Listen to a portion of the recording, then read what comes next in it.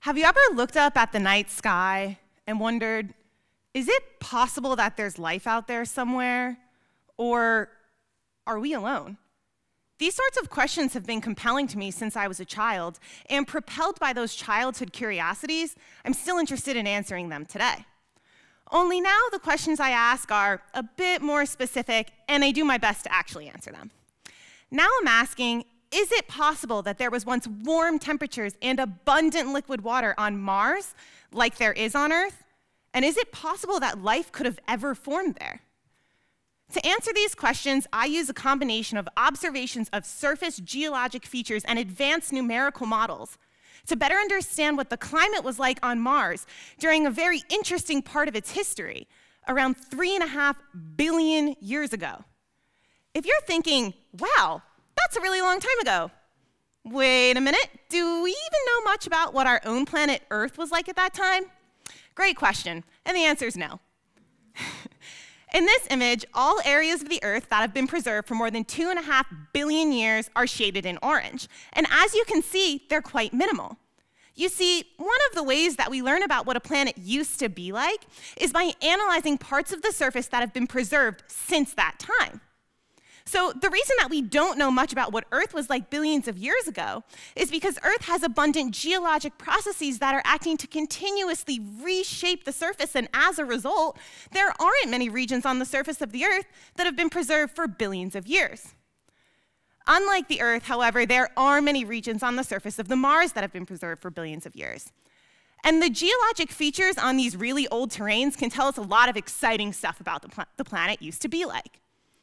And even though Mars is nothing like Earth today, the geology suggests that the planet may have underwent intense climate change, and actually it may have once been quite Earth-like. For example, there are dried rivers and lakes on these old terrains, which suggests that there was liquid water on the surface of the planet billions of years ago. And liquid water is one of the key requirements for life. And this is super exciting, of course, as we move forward with studies that are searching for life elsewhere, but actually it doesn't tell us much about the habitability of the planet or what the climate was like at that time. The reason for that is because there are rivers on Earth that form through the influence of abundant rainfall in the near tropical regions, but there are also rivers that form from the seasonal melting of snow and ice in the cold, barren deserts of Antarctica. So, sure, there was liquid water. But that doesn't necessarily mean that it was very warm or habitable in the way we typically think of the environments on Earth where life really flourishes anyway.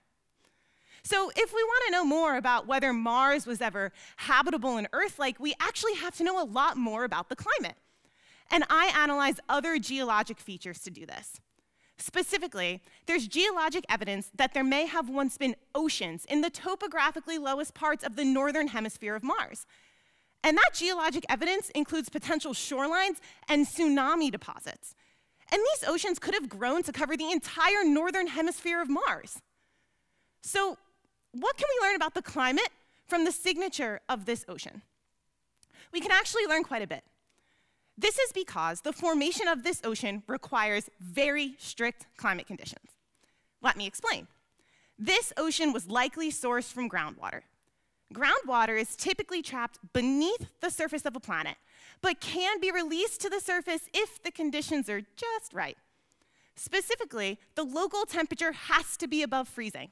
If it's below freezing, the ground will freeze, and that will trap the groundwater in the subsurface, preventing the release of that water to the surface and the formation of this ocean. Since we know the local climate conditions required for formation of this ocean and the location at which the ocean formed, we can use advanced models to extrapolate and paint the picture of what the climate looked like on the rest of the planet when this ocean was in the northern hemisphere. And that's what I've been doing in my most recent research. I use a combination of a one-dimensional thermal model and a three-dimensional climate model to better understand the characteristics of the global climate when this ocean was on the surface. So the question that I'm asking is, if you were on the surface of Mars billions of years ago, would you have been relaxing in a beach chair in a bathing suit like we would on the Caribbean beaches, which of course may be what we want to assume? Or would you have been observing half-frozen waves splashing into icy shores like in Antarctica? Simply put, my research finds that the local conditions required for the formation of this ocean could have persisted in the northern hemisphere of Mars even if the average global temperature was 20 degrees below freezing. And that's the average temperature in Antarctica. So maybe it wasn't beach balls and bathing suits, and we should start to think of Mars as a place with very cold oceans, and if life ever did form there, maybe it would have had to have been extremophiles, which are organisms capable of living in very harsh conditions. And as we move forward with studies that combine observations of surface geology and our understanding of planetary climate, we're starting to learn a lot more about what young Mars used to be like. And this is critically important because we're able to answer those compelling questions, such as, is it possible that life once formed on Mars? Thank you.